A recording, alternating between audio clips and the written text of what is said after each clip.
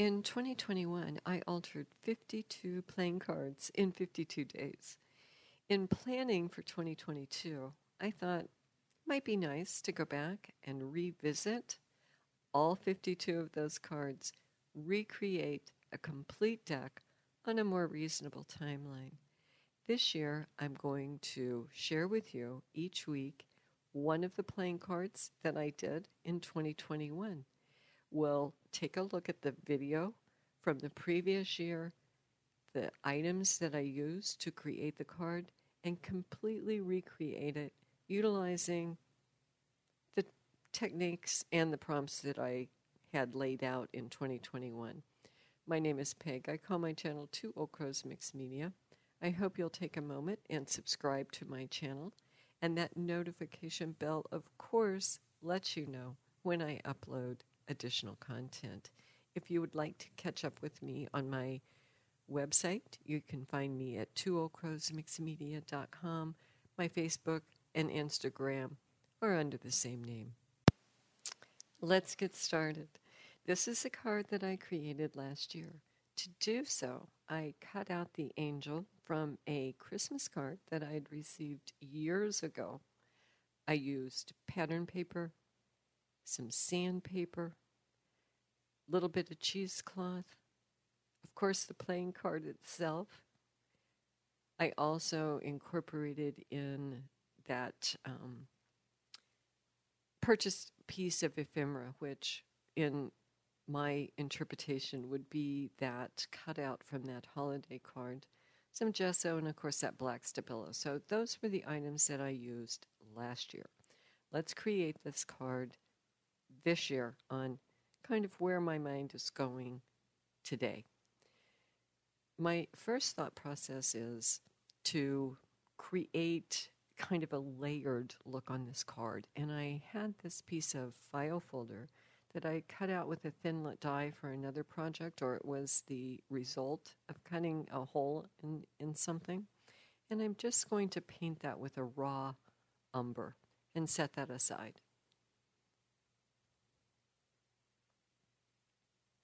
I'm laying down some white. I'm using my small gel press for my little palette here. And I'm covering up that piece of purchased ephemera. Not a big fan of purchased ephemera. I found over the course of the past year and kind of learning my own style and what I like, what I don't like.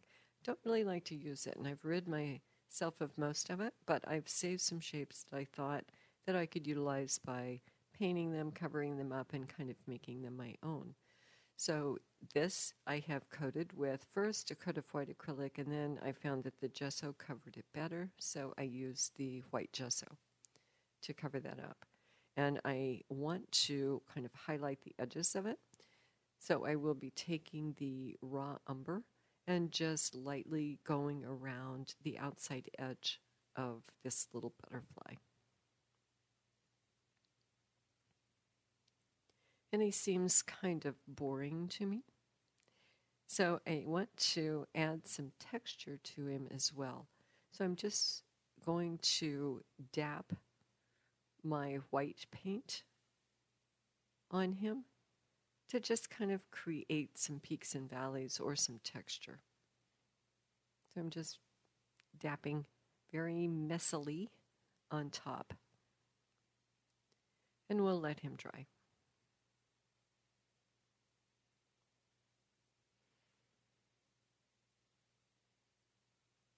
Now that he is dry, I pulled out this script stencil and just stenciled atop him with the raw umber.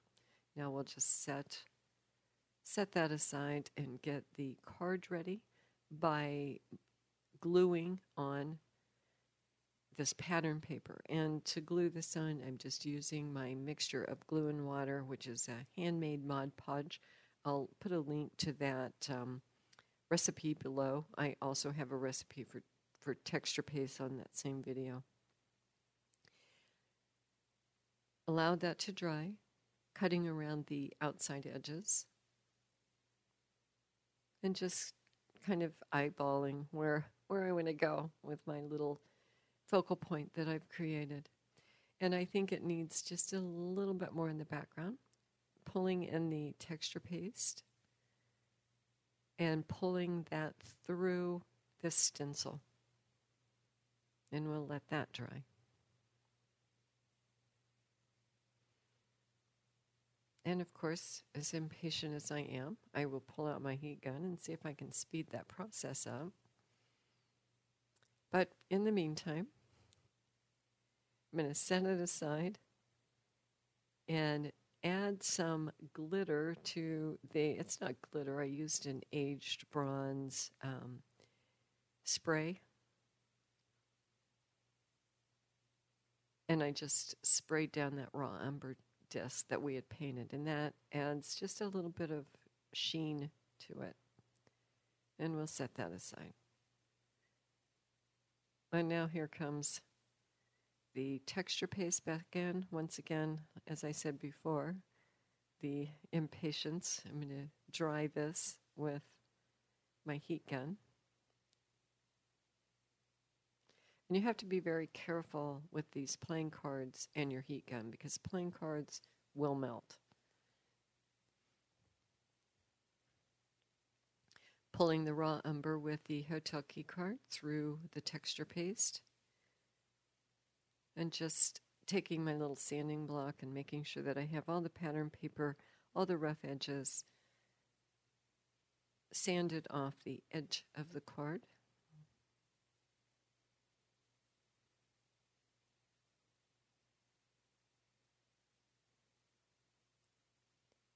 And I have pulled out a strip of the sandpaper. I'm coating that with some gesso, white gesso. Drying that real fast with the heat gun. And I am going to pull in some bronze gilding paste and go over the top of the sandpaper as well as around the outside edges of this card. And then it would be nice to incorporate the bronze that we had sprayed onto that disc, onto the sandpaper and around the edge of the card.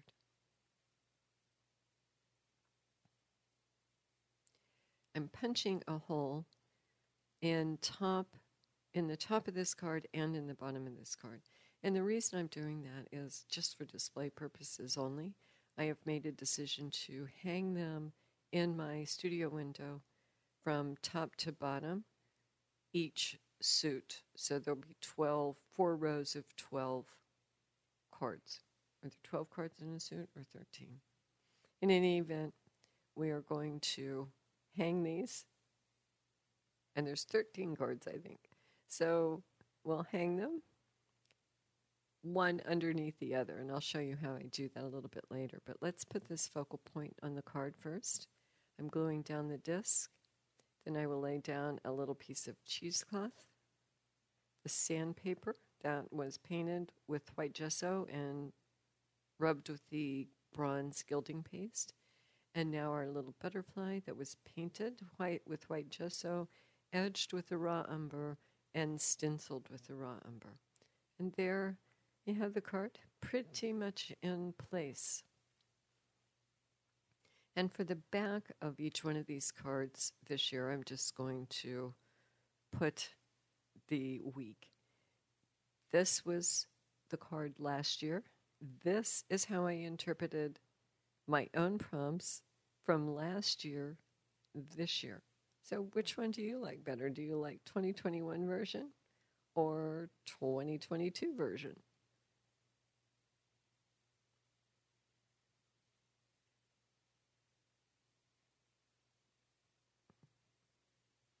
So that's the completed card, week 1 of the full deck redo in 2022. If you would like to join me, post pictures of what you create over on Instagram utilizing that hashtag FullDeckRedo2022. To display them, I'm utilizing copper wire, and I'm just going to show you how I'm going to thread that up. I'm going to cut a strand of copper wire. It looks to be about 6 inches. I'm just going to twist it into a little circle.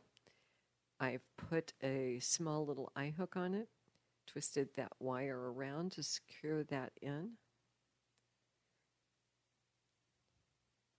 We'll trim that off to get off any rough spot. Do another twist to throw the card on there.